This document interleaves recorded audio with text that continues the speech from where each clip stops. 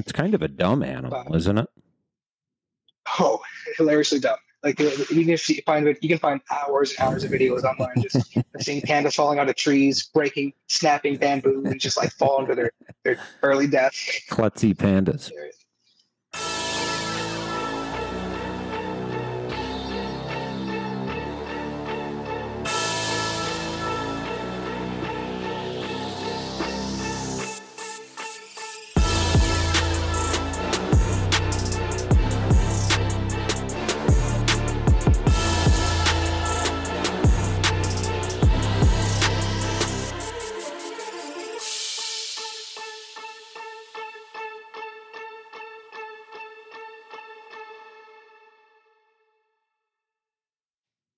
Okay, thanks for tuning in to the Redacted Podcast. I'm your host, Matt Bender, and we got a guest here on the show today that worked at and knows quite a bit about what you would call, I think you said it was a private roadside zoo? Actually, Matt, it was a nonprofit roadside zoo. Nonprofit. Quite literally. Okay. It was quite literally on the side of the freeway. You could see it from the freeway, from the interstate. It's quite literally a roadside zoo. That's kind of crazy. I don't know if I've ever seen anything like that. Is it, did it have buildings? I mean, obviously. It was like a permanent structure, right? Oh, yes and no, actually. Okay. The whole history of the location, it's had so many iterations of different sort of things. Like what it was before a zoo. Like before it was a zoo, it was a brothel. Before a brothel, it was sort of like a correctional halfway house. Holy shit. I mean? Holy shit. Yeah. A brothel. A brothel turned into a zoo. It's like two different things. Exactly. It just had so many different sort of life cycles. And it ended up being a zoo 30, 40 years ago. But I didn't get into it until I was a high schooler. This roadside zoo. You got in high schools when you started working there? I did, yes. Somewhere around high school, we were required to have community service hours sort of logged so we can graduate with another diploma. And I didn't know what to do, but I saw nearby where I lived was an animal sanctuary, something beautiful and out and about. And I applied there and they instantly denied me. But here was this nonprofit roadside zoo that immediately took me in. Wow. So they just... So I started... And that sounds so weird, like a nonprofit roadside zoo. Like, it does paint the picture, but yeah. And were you kind of like, well, what the heck is this about then? Was it weird, absolutely. Or were you excited, or were you like, is it like a tourist thing? Oh, it's absolutely a tourist attraction for the town we were in. Okay. And when I got there, I was immediately sort of like confused. Like, this is a zoo. You wouldn't expect it to be a zoo. It's just a big building. And you see a sign that just says the word zoo on it, nothing else. And it's sort of old and decrepit because of how old it is and how little money they had to spend on renovations. That didn't involve the animals. So immediately out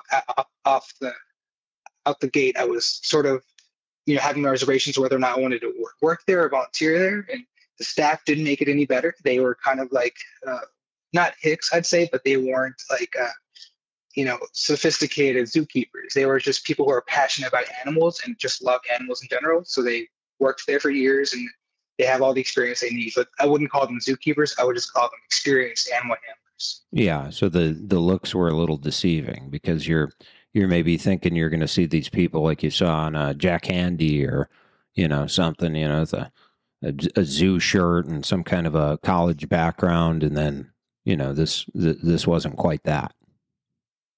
Absolutely, it wasn't that. I expected to see those like khaki shirts and khaki shorts that you see every zookeeper classically wearing. Safari. These guys had the safari outfit. Exactly. Yeah. The safari look. Yeah, these guys didn't have that. They had t-shirts with jeans on.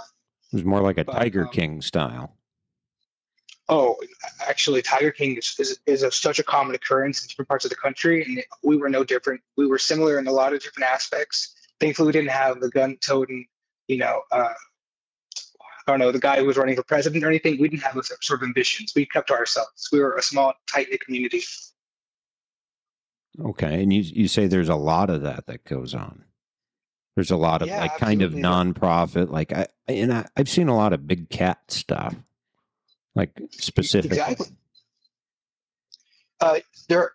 So here's the crazy thing. In every state, in every city, there are different regulations for like having wild exotic animals, whether they're native or whether they're endangered. You can have it with sort of like the right paperwork and the right accreditation. But there are hundreds of roadside zoos that aren't even nonprofit. Ours was a nonprofit, but not everyone is. Usually they're cash grabs or schemes where they let you take pictures of kittens of tigers, and it's like the tiger king aesthetic. And like there are like the WWF, I forgot it's like an organization that sort of like works on it's sort of Yeah, yeah. it's the World worldwide. Wildlife Foundation. Thank you so much. Yeah, exactly. I'm blanking there. Wrestling had to Those give it guys. up because of them. Wrestling used to be the WWF, and then they had to go to the WCW That makes or sense. The Federation, yeah. WWE, I think, too. Yeah, crazy. Well, it's crazy because the WWF, they estimate that there are at least 10,000 like tigers in captivity. Those are just tigers. I'm not including lions, lynx, leopards, all the other crazy cats out there. But there are 10,000 tigers in the United States, and under 5%, less than 5% of them are even in accredited zoos and sanctuaries. Most of them are just privately owned, whether they were purchased illegally. And you really can't purchase tigers legally. There's a whole like Endangered Species Act that like, prohibits you from purchasing, exotic animals that are endangered. And the way zoos function is they trade between themselves through the whole accreditation. Zoos sort of work together, like San Diego and Yeah, other guys. I yeah. can't think of any other big zoos. It's like reciprocal. It's absolutely reciprocal. It's sort of promoting a ethical breeding program to help boost the numbers in the wild. Like San Diego will take in some pandas and then they'll breed them and then they'll send them back, or they'll take in some cheetahs, same thing, or they'll take like orphaned animals in the wild, rehabilitate them, and then if not, if they can't be released, back where they came from, they'll just keep them on there in collection and just trade them around for years. But it's all ethical and it's all nice and it's sort of like all documented. It's very neat. We were not that as a nonprofit zoo. We had to worry about money and how we could feed the animals, how we could keep the lights on lights on because we were paying for the land. It was sort of a struggle from day one, from me getting there. And you were taking, I assume this place was taking either donations or, like an entrance fee from people who wanted to come and see it. And that was a primary source of revenue. It was their only source of revenue. All they had were ticket sales and donations from the community. And donations didn't just come in money. Most often enough, you'd see like donations being in the form of feed or raw meat if you had extra raw meat. Actually, I worked to get an account who like sells wholesale meat frozen, and they had a batch that was not safe for human consumption. And I remember we got like a cargo container worth of like raw venison and raw, I think, turkey, but mostly venison. And so that was a huge deal for us, getting like a cargo container full of just boxes of meat that we can't eat, but the animals wouldn't have an issue eating. Well, that's good to see that it gets used to something beneficial. And I'm sure that, I mean, if you're talking about big cats and these big animals and stuff, I mean they put down some chow, man.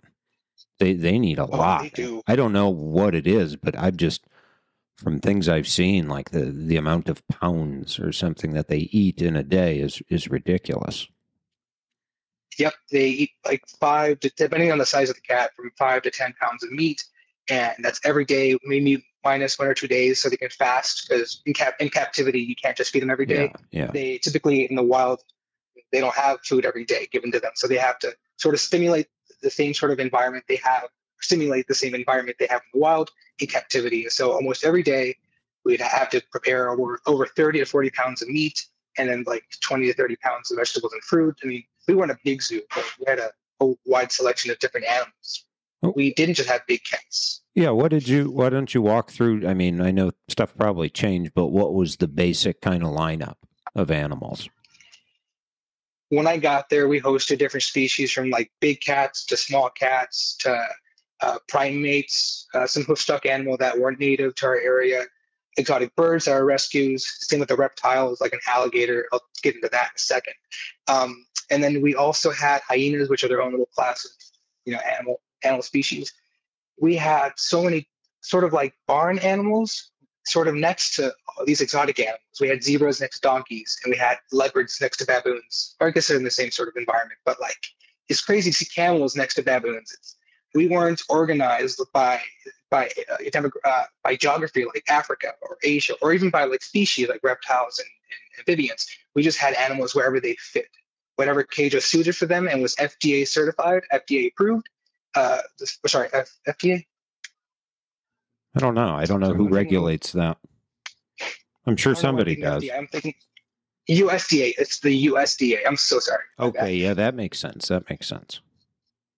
Yes, USDA. They have specific guidelines on the enclosure size, the catch cage size, the fences, whether there be one or two. And so we just had a mishmash of animals in different areas, and most of them had been there their entire life, whether they were bred there or they were acquired very young in their life. Wow, so they knew nothing other than captivity. Yeah, most of them were rescues. A lot of them had their own unique sort of rescue story or their own purchase story, because 30 years ago, rules and regulations were a lot less strict than they are now. You could easily buy a hyena from an auction in Texas or Missouri. Like those are like huge states for trading and selling wildlife, or exotic animals. Okay, and then I imagine I've seen before that some of the places like yours will actually come to obtain them from people who illegally own them, and maybe they were seized or something. So that's exactly that's kind of the rescue aspect of it. It is. It's the surrendering of animals that you're not legally allowed to have. We had an alligator who belonged to a drug dealer, and this alligator was confined to a bathtub. So she was severely stunted and gross. She was a small alligator, and but we took her in, and she's like 30 plus years now. If she's still there at the zoo, I'm not sure where she is now. But we have strange sort of acquisitions from birds to even our tigers. Some of our tigers weren't purchased or even traded; they were just kind of donated to us. Wow! And what was the animal with the biggest kind of draw? Like what? I imagine it had to be the big cats. Yeah, it was the tigers and lions when we had them. It was the lions. I mean, we always had tigers. Oh wow! The lions we had for a while, and they all passed away from old age. But then we got a new set of lions. But that's later on in the story. Our tigers, we had two tigers. I won't specify which kind. They were actually owned by a magician in Las Vegas. I won't go into which magician. Yeah, that's kind of, well, okay, go on. Yeah, this guy was crazy. He had two tigers, but the issue was one had neurological issues. She wasn't fit for stage time, and she was too aggressive. She wasn't trainable, pretty much. She served no function. So rather than sell it to someone who wouldn't buy her, they just donated to our zoo, and we had two tigers on exhibit. One with severe, anxiety issues, but me and that one tiger, we actually grew a very strong bond. I wasn't sure if it was because of who I was or because of just the amount of time I spent with her, but over time, after hours or before hours, you'd see she wasn't so stressed out. But during hours, that's when you saw she was not fit to be in a zoo. What was she like, pacing or just acting strange, or I'm sure you could tell. Just with all the people, walking around, little kids screaming and all that.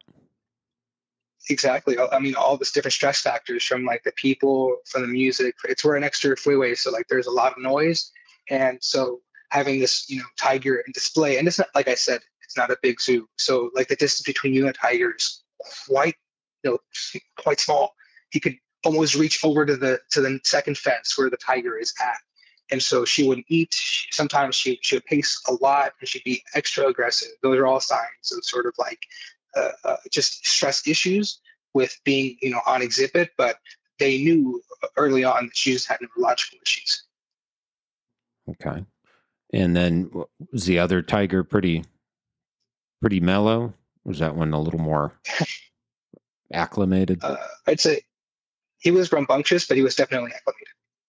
Now, were you guys actually touching these animals or anything like that, or was it kind of all arm's length? So because we weren't, an accredited zoo, we didn't have sort of like strict rules saying we couldn't or we could. We were pretty much just playing it by ear and by seniority. If you were there long enough and if you were safe, you could pet the tigers through the fence, or you could hold a capuchin monkey on your shoulder, or you can get an enclosure with a hyena.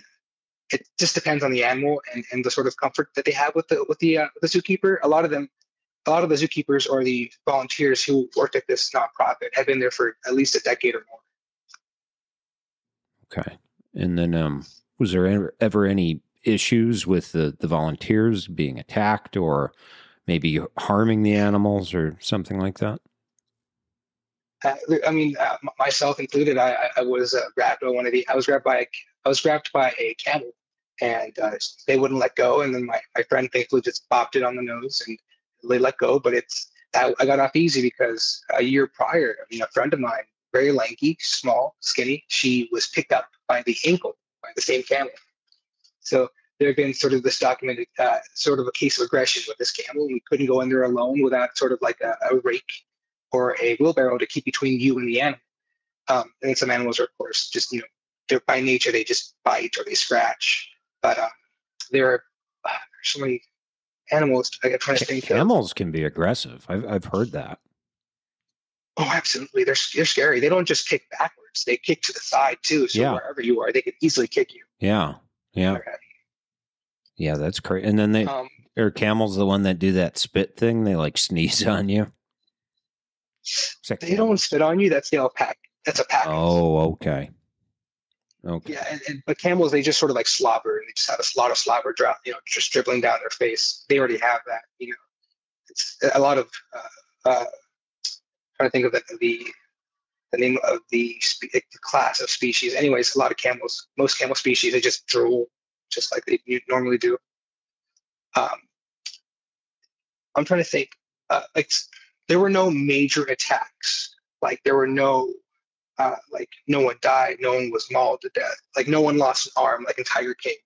The farthest we got was someone lost a finger because we got as far as we could with volunteers, but it wasn't enough to do all the nitty gritty work, like picking up the pen with all the deer for the petting zoo. It's like a lot of poop, and it takes hours of our time to do it, or even just like picking up rocks or cleaning up the general paths. So we would often get these people who need to do community service for the various things they did in society, whether they broke a law or they needed for school. And so we took in a lot of people who just needed to do hours of community service, and we gave them the grunt work. Well, this one individual, he jumped the secondary fence and then got real up close with the tigers, and he was trying to pet the tigers to their fence, and he lost a finger just because the tiger grabbed on, wouldn't let go, and finally the tiger just pulled the finger straight off. Holy cow. Just, with its mouth, obviously. It just kind of, he's sticking his finger in it, trying to touch him, and then the tiger just goes, nap. Just yanks it. Exactly. Jeez. Were you there? And here's the thing.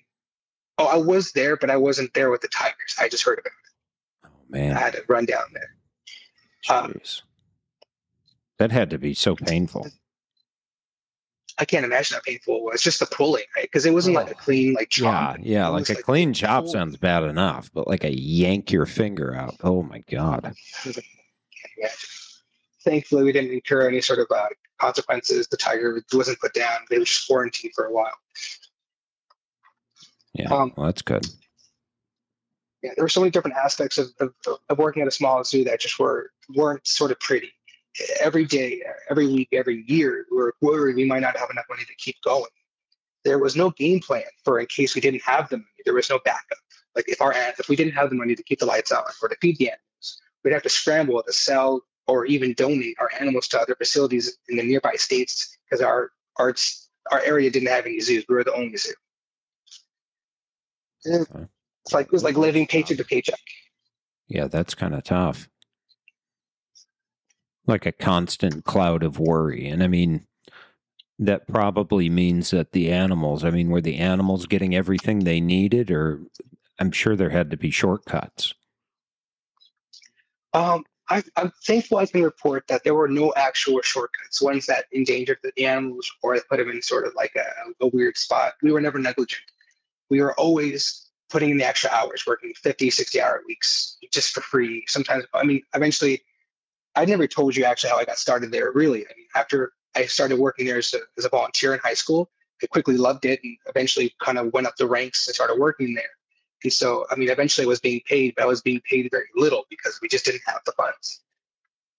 But when I was being paid to be a zookeeper, I was putting in so many hours where like, I would wake up really early, pick up some of those community service workers I was talking about, take them to the zoo, work the zoo, sometimes in the hottest parts of the summer. And then afterwards, I would take those people who I picked up back to where they were needed to be, dropped off, whether it be a sheriff's office or, other locations. And then, this is high school. So I also had a regular job on top of, that job. And so I go from job to job, like one after the other. So and then I take the company vehicle to my other job, sleep, work, night shift, sleep in the parking lot, wake up and repeat the same cycle, pick up the community service workers and then take them to the zoo. And it wasn't because I had to, it was just purely for the love and the passion of working at a nonprofit zoo. A lot of people, I mean, there's an incredible kind of volunteer community for animals that I've noticed.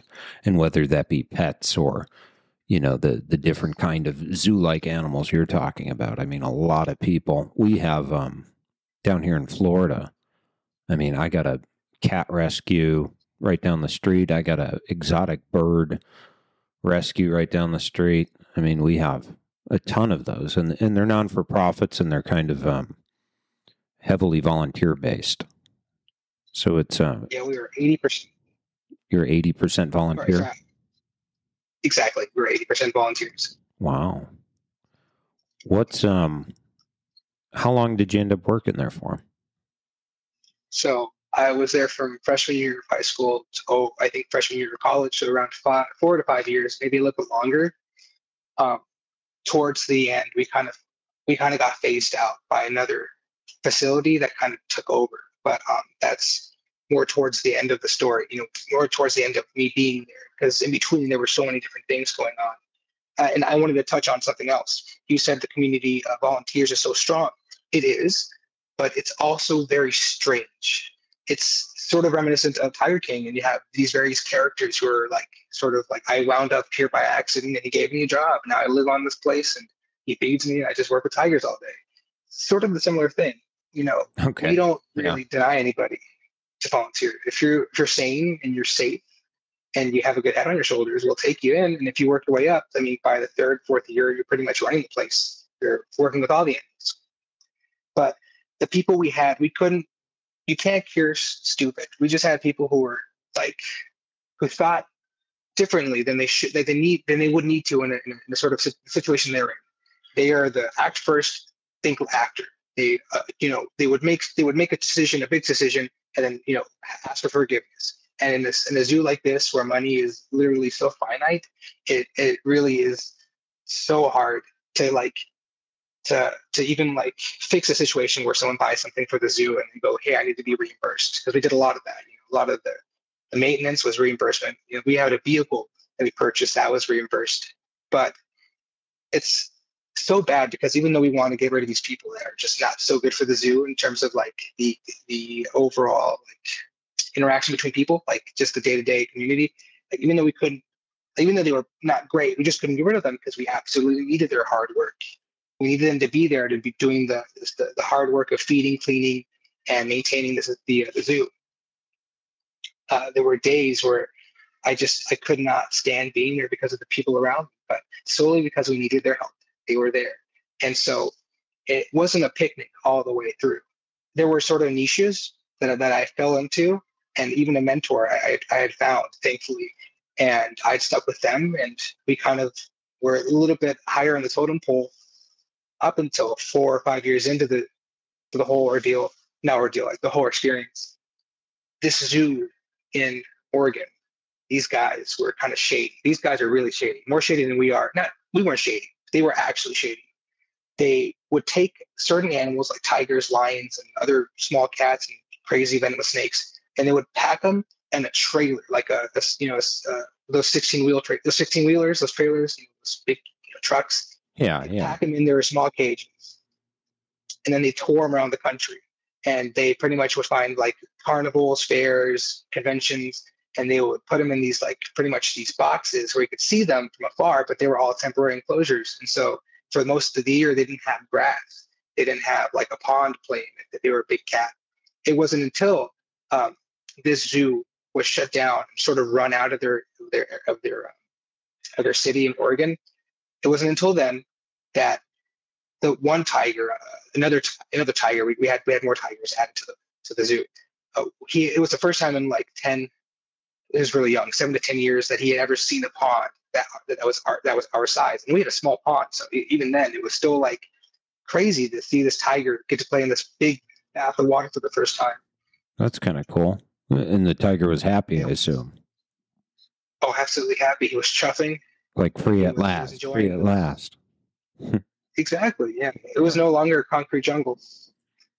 For him, for their facility, I remember looking up on Google Maps and seeing that it was all concrete in the facility. It was sort of smaller than ours, or it's around the same size, but it was all concrete. At least we had, like plants growing through the dirt.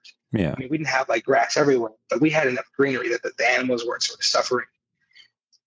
Yeah. I can't imagine that would be nice, just hanging out with concrete and metal cages, and I mean, that's got to be horrible. So that had to be, seeing that tiger, one of those like fulfilling moments where you're like, okay, what I do matters.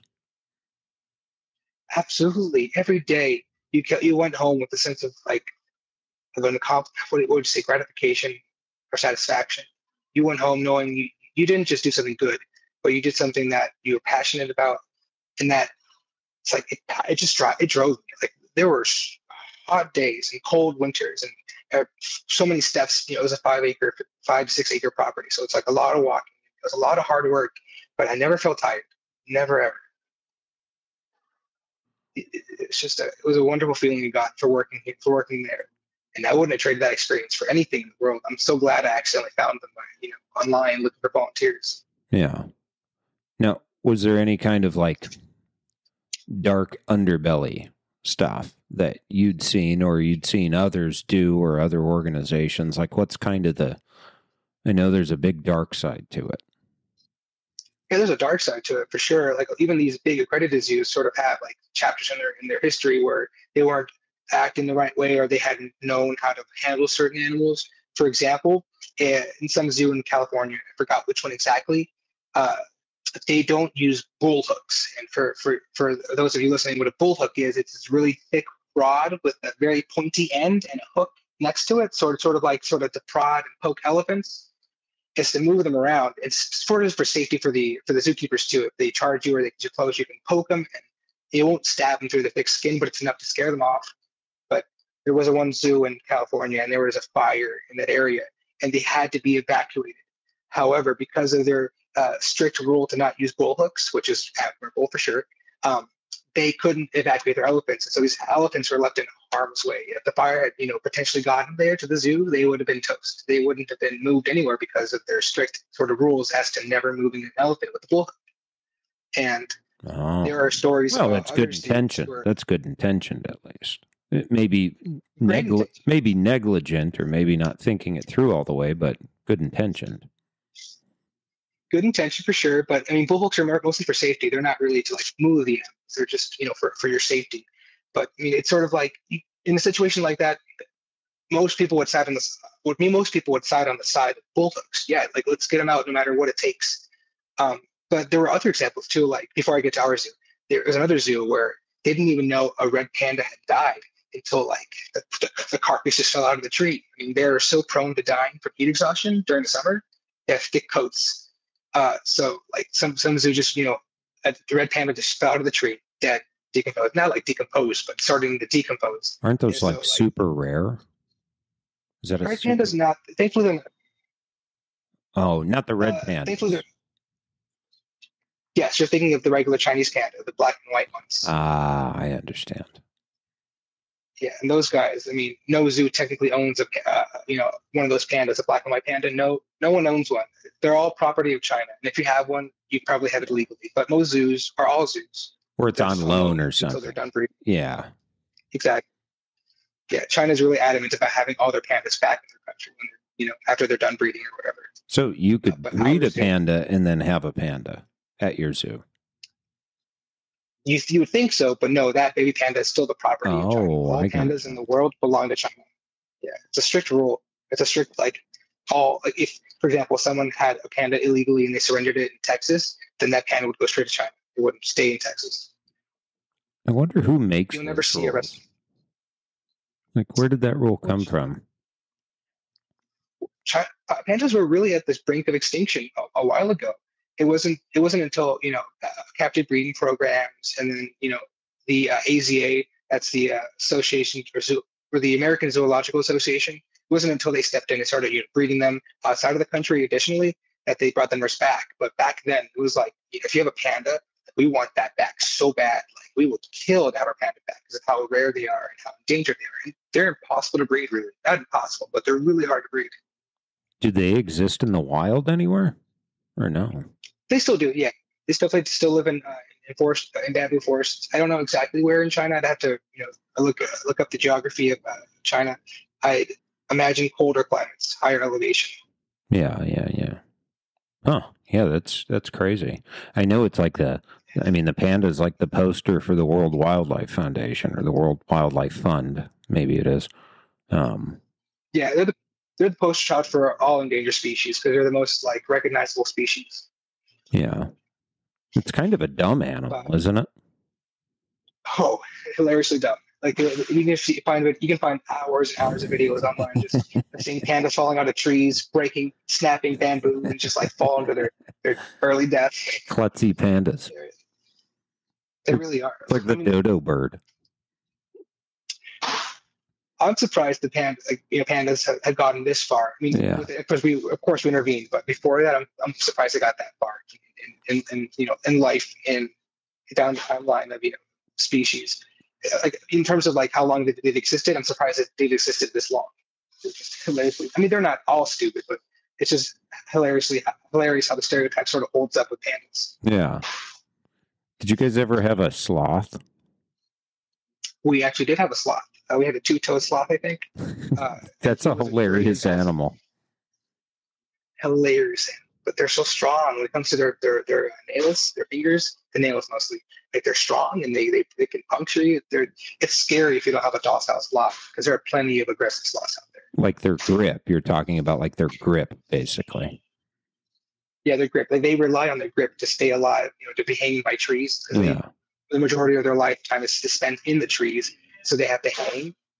So those are some gnarly fingers. They're some gnarly paws, some gnarly nails. And you guys had a pretty docile sloth, you said?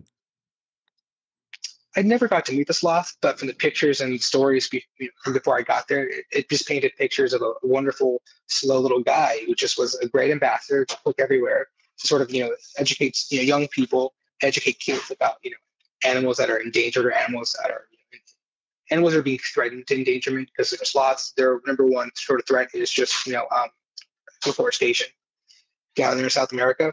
So it's a great learning tool. I wouldn't say learning tool. I'm not objectifying the animal, but it's a great sort of way to it's a hands-on way to learn. And if you're a kid, you see a sloth, and you get to touch a sloth, that might spark an interest in being a zookeeper eventually. Yeah, no, that's true. Absolutely. I mean that education's kind of that's the point of zoos is kind of educating and including the next generation of people into, being interested in animals and maybe trying to save them, preserve them, work with them. I mean, it's kind of a treasure we have to keep around for future generations to be able to see. Exactly. We've killed, as long as humans have been around, we've killed off such a large percentage of wildlife species just from our growth and our expansion. But I would argue that the main purpose of any well-intentioned zoo, accredited or not, is that they are just there as a teaching instrument, as a way to educate the public about what's going on around the world. It's because when you walk into a zoo, you're instantly looking at the world through a lens, a lens of animals. You get to see different animals from Africa. You get to hear stories of different communities, like in Madagascar and whatnot. It's It's really all it's there for. I mean, other if you didn't have that one intention, then it would just be to have cool animals around, and that's sort of unethical. Well, and that's probably those people who illegally have tigers. Like it's always like, hey, look, I got a tiger. Like you see, Exactly. Mike Tyson had one, right? He had one for a I little think he while. did, yeah. Yeah. And he was even it was even in one of the movies from what's that movie with Ed Helm? Fudge, Hangover. It was in the Hangover. Mike Tyson's Like, tiger. Oh, they kind of, yeah, no, they portrayed it or something, didn't they? exactly, yeah. Yeah. There's like a whole like there's a huge tiger scene in Vegas too, and not just private collections. Magicians. Who are those two magicians that? Siegfried and Roy. Yeah, exactly. Yeah, Siegfried Like and they Roy. even Well, have a thing. he got attacked, right?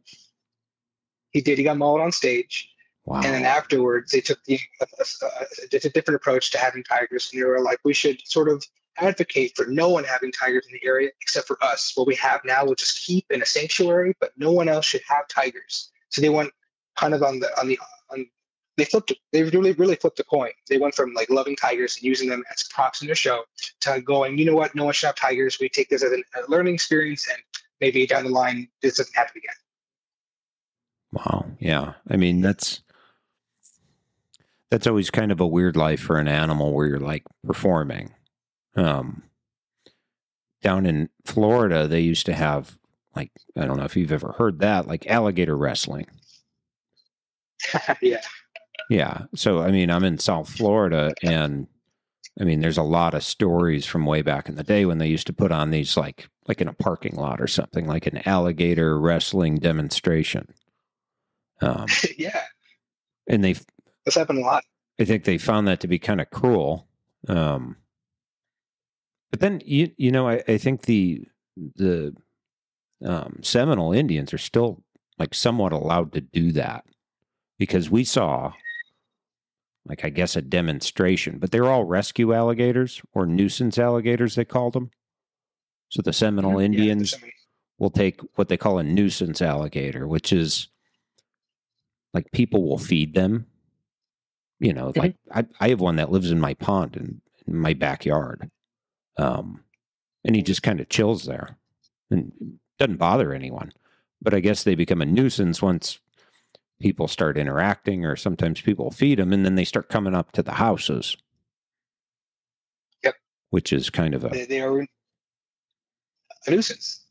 Yeah, yeah, a lot of people will feed like wildlife, and then the wildlife will get comfortable with people and humans, and then they'll just be around. But you can't forget, alligators are dangerous. They have this super strong fight grip, and they do the death roll. And if you want to like survive from an alligator attack, you got to really be strong. You really got to fight the alligator. Their skulls are thick. And if you want to penetrate it to kill it, it's entirely tough.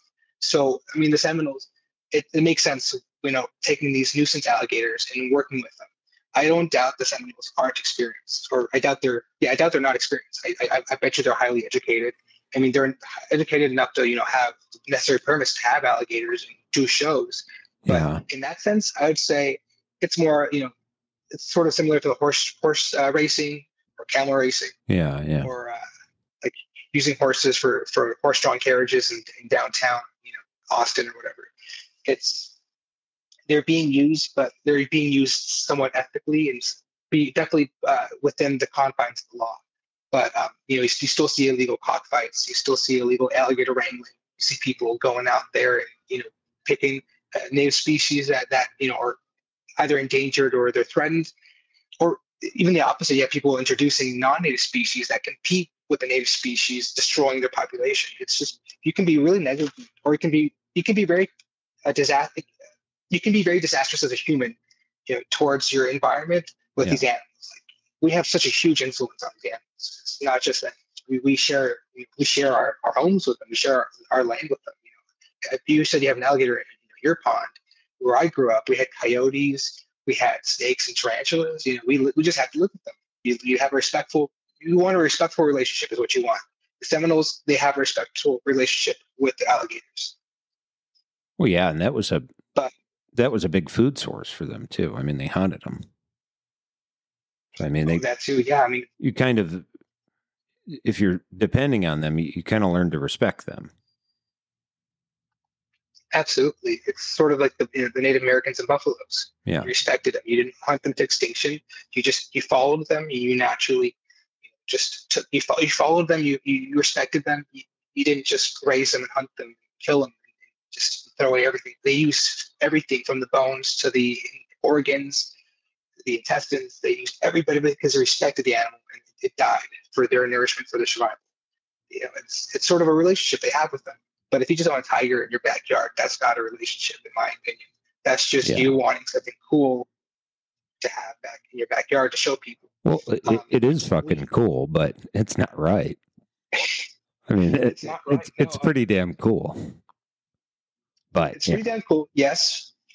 I mean, I never felt proud telling people I worked at a zoo, because our zoo specifically, if they had asked which zoo, was sort of, gross. It didn't have the appeal like the San Diego zoo had. So I never felt like proud saying I worked at the zoo, but I was proud working there because I know what I was doing. And it took a lot of education to get people to understand what I was doing. But when I worked at the zoo, you mentioned earlier, what some of the nitty gritty things that happened there, some gross sort of underbelly things. Well, I told you about what happened, some other zoos in California, but some major zoos. But in our zoo, there were instances where, like, because we're a nonprofit, we can't have a veterinarian on staff. And so a lot of things go sort of treated like as we go. We see an animal injured or an animal's getting old and dying. We just have to wait until it gets to a critical point before we have to call in a veterinarian and pay them to either euthanize or even just anesthetize them so we can work on them. But there was a terrible story about one of our lionesses, a female lion. She had gotten so old, and she started getting lethargic towards the end of it, and we kind of knew she was on her last legs. But what we didn't know is how much in pain she was. It wasn't until after she passed away we were allowed to go into the enclosure with her, and what we saw was that she completely sort of degraded her elbows, her front legs, and so she had pretty much worn away the meat and the muscle and just was straight to bone. And it was a horrific sight to see. Not only that, but she had, maggots eating at her necrotic flesh. And this is all minutes after she passed away. Like we were done mourning, or not done. We were finishing mourning, the main death, because she was euthanized. But after that, we saw what a horrific state she was in. It wasn't anyone's fault. We couldn't have known what she was going through. We can't go in an enclosure and poke her and see what she's going through. We have to observe her. So while, yes, it was a gross scene, I almost threw up for sure. But I knew at the end of the day that we couldn't have done anything to ease her pain earlier. We didn't know. But that's only because we didn't have the necessary resources to afford a veterinarian on staff or on call 24/7. There are such scarier stories that happened before I got there, where you'd hear we had a couple of primates. We had a couple of species of primates, and we had a group of, well, I won't say which one specifically because it's kind of obvious. We had those a lot. These monkeys just were breeding prolifically, and year after year have babies. But one year, because we weren't a concrete jungle, but we were a chain link jungle. We just had chain link everywhere. So our monkeys lived in chain link enclosures, and small baby monkeys are small. They can fit through that chain link. And so it's hard to say, it's hard to believe it actually happened, but there are stories where a baby monkey would get out of the bounds of the fence, and the mother would anxiously or sort of like quickly try to retrieve the baby, and she would just pull it from the fence, like she'll put her arm outside the fence to grab her baby, and she'd just pull it instantly. And there were stories, or one story at least, where one baby just lost its head completely. And that wasn't our fault, but because the monkeys obviously did it to each other. However, because of the enclosure, it's sort of our fault. If we had an enclosure with smaller chain link or enclosure with glass or just regular walls and nets, that wouldn't have been an issue. And so often enough, you'd see, these sort of scary situations be a result of our inability to sort of have the right conditions for animals, the right enclosures, the right veterinary treatment. There are stories like that, and then there are stories where, like, I can't remember. So female hyenas, their cloaca is sort of like this oblong penis-shaped thing. It's not a penis per se, but it looks like a penis. It sort of acts like a penis, but hyenas get birth through I've that, never paid attention to that. Oh, believe me, you'll see female hyenas having bigger penises than male hyenas. It's a predominantly uh, matriarchal sort of species where the females are stronger and they're more, they're higher up in the totem pole than the males are. But so we had a female hyena and she passed away, and we just didn't know what happened to her. Oh, she just up and went and passed away. But then as we got closer, we noticed that, oh, she had actually given birth and she had died giving birth. So some hyenas have complications with, giving birth because they're giving birth to this penis, this shaft like sort of cloaca, or not cloaca, this shaft like what's the word for females anatomy down there? That's the female. Man, I'm I'll lost just on say that. vagina. There you go. I'll just say vagina for layman's terms. Just it's like this penis-shaped vagina. Imagine, and so they give birth to that, and often sometimes they die because it's just a painful and it's a horrific sight. But they didn't know what happened until after they got an enclosure with the dead hyena, and they see a baby hyena lying on the ground, and that's when they go, okay, now we know why they died. But wouldn't you like to know why they died beforehand, or what led up to them dying? And not just have animals dropping dead. We lost all our zebras within like a couple months. We had 3 zebras, and one by one they just dropped dead, and we have no clue as to why. We still don't know why. We didn't know why years after. Wow. What? Yeah. Any thoughts, was theories? Was it like the water, bacteria, some kind of illness, communicable disease? Like it couldn't have been the water. We have such a good well, but it could have been the feed from what we heard, because we buy feed. We don't just like buy. A lot of us do is buy their feed specifically, like from a distributor or from like a company called Missouri Diet. We just got our feed from the nearest feed store. Or for the zebras more specifically, their feed came from a distributor, but it was like sort of one batch for every 6 months. So we have it stocked up for a while. And so it could have been the feed, but it also could have just been the ground. There could have been things growing or just bacteria in the dirt. We just after one passed away, we were like, okay, that's sort of a weird incident. It's nothing to worry about. But then when the second one passed away, we were like, okay, really got to reconsider how we're feeding them and how we're watering them, make sure they're not stressed out. And then third one passed away, and we were like, you know what? We can't do anything about it anymore. We're out of zebras. Yeah, that's. You're. Oh, sorry. And then you just weren't doing any more after that.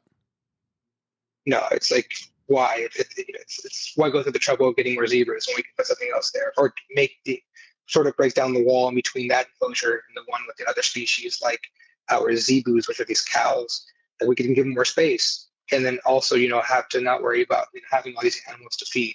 It's sort of a few less mouths to feed. But at a young age, around 16, 17, or 14, 15, me as a young as a young adult, I had to quickly become acquainted with death, because death was a common occurrence. It's actually on the application. How do you handle death? Just that's the question. The application you take, and I'm cool with animals dying. I've seen the aftermath of a couple of horses dying, because we grew up with horses, but it didn't prepare me for what would happen, because year after year, because I've been there for a while, I had seen all these animals die. So I have this sort of, not indifference, but I have a respectful indifference towards to death now. And it freaks out my friends when they talk about death, and when someone close to them dies. To me, it's I trained myself, or I was raised in an environment where death was sort of commonplace. Animals die. And that's for all zoos, not just ours. Yeah. Well, I mean, and there's different lifespans, and obviously most of them don't live as long as humans. I mean, most animals just in general. Yeah, most animals don't. Like tigers have 20 years tops in captivity, or 20 years tops in captivity, and like 10 years or 12 years in the wild. It's rare for an lion to get really old. Like it's so rare that when a female lion gets so old, they actually stop producing estrogen, and they start to produce testosterone. That's just what I was told, and it makes sense, because those beautiful manes you see male lions with, that stuff, that big beautiful mane. Well, that could make sense if that was produced by testosterone, that all male lions have it because of their testosterone. Well, our lioness got so old, because she was treated very well from the beginning. She grew a mane, so it's kind of rare for a female to grow a lion's mane, and so wow. that's just kind of being a show of Yeah. how old she got. It's good on our part. Kind of the process on aging. Exactly. It's beautiful. And I was lucky to grab a lock of her hair the day she passed away.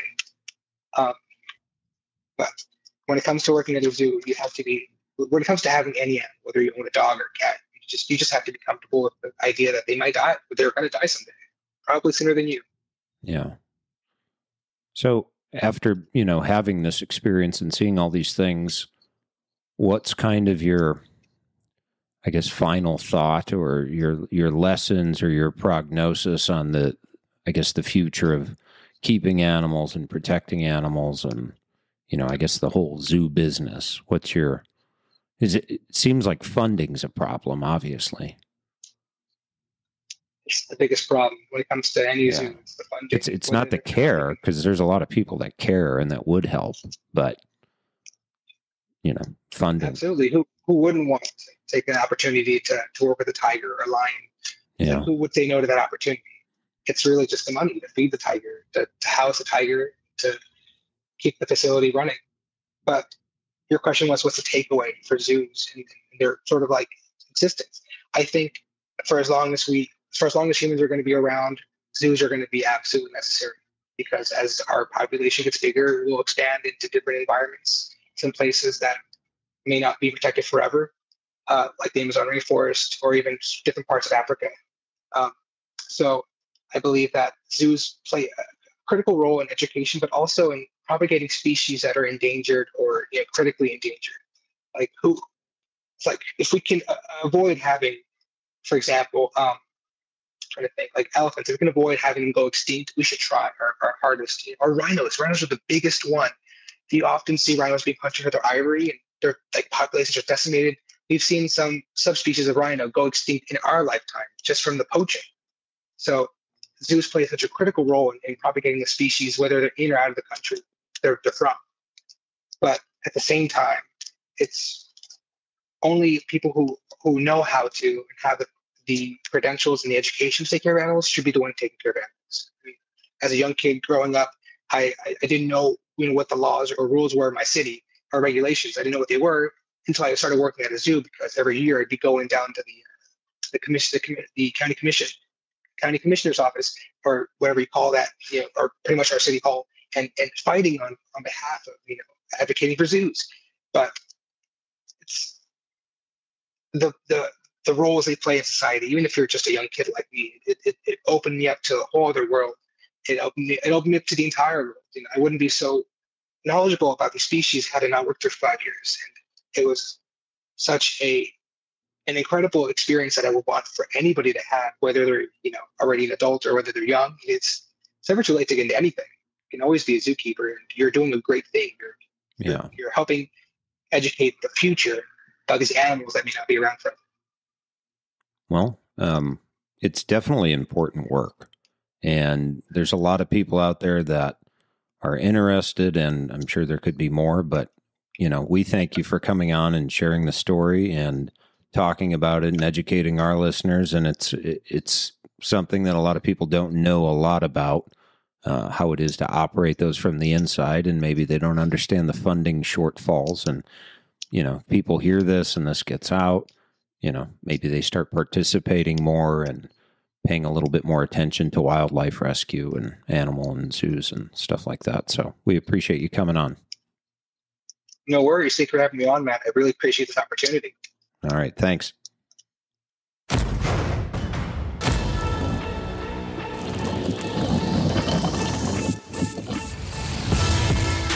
The Redacted Podcast is produced by myself, Matt Bender, and my wife, Pamela Bender.